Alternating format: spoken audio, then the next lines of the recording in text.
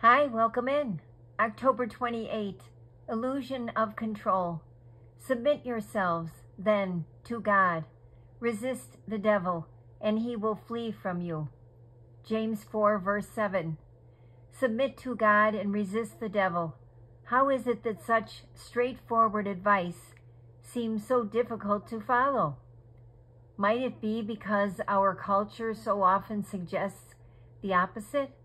In movies or shows, a character living by this advice is presented as a novelty or an oddity and typically succumbs to the pressure to be normal or fit in.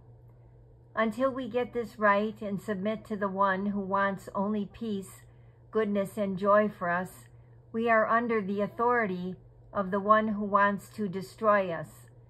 Like a frightened cockroach, he will run for his life once we expose him to the light of God's truth, but not before.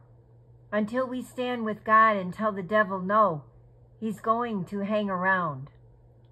God, I regret each time I've chosen dark over light, or what is easy over what is right. I can't believe I ever thought fitting in mattered more than standing proudly next to you. Help me, Jesus, to resist the enemy's lure.